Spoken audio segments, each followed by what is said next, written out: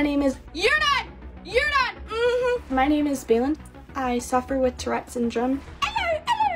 Yeah! I started showing myself on TikTok having Tourette's because other people were making me feel ashamed of who I was.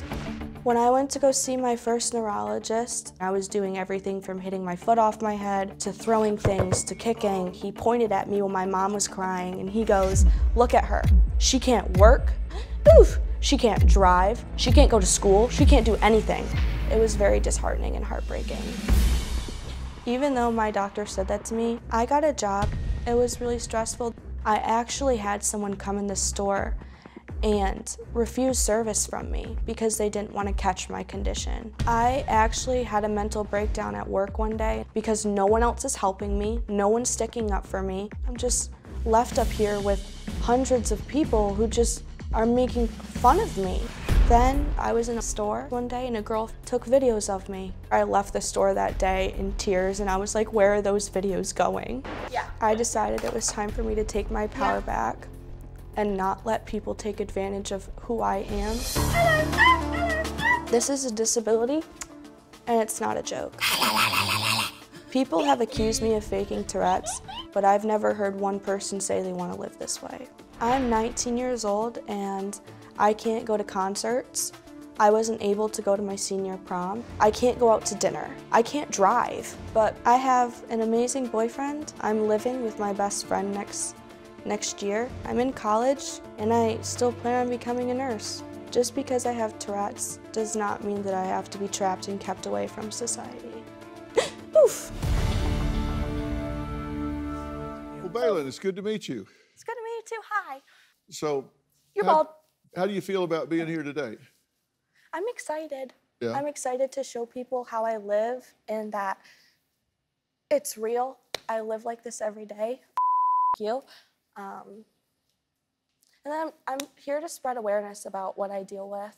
Yeah. So I'm really excited. What made the decision, what helped you make the decision to go public with what you live with every day? I was tired of hiding who I was. It's time to show people the real me, who I am. Yeah.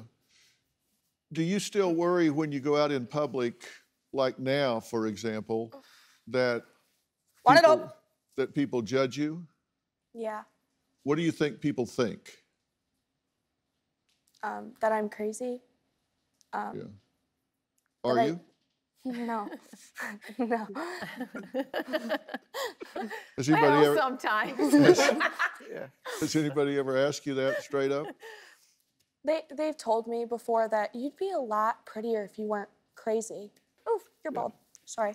But you say I'm bald? Yeah. Yeah, I noticed that last week, actually. She tells me every day. Yeah, you're bald, you're bald, you're bald, you're bald. Oh, sorry. Yeah.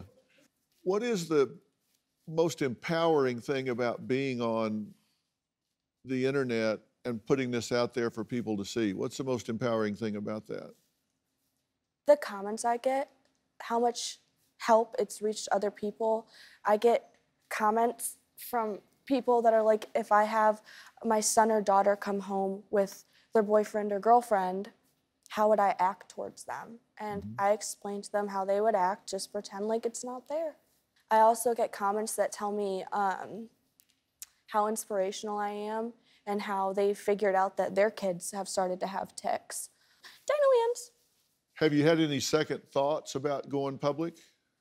Actually, when I first posted my first video, I didn't expect it to blow up, and it kind of made me a little bit nervous because all of the comments were negative, every single one of them. Really?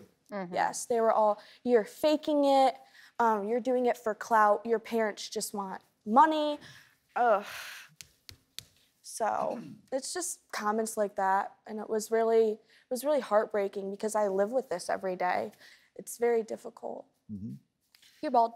Do you have a story or a question for me? Click the link in the description and tell me what in the world is going on.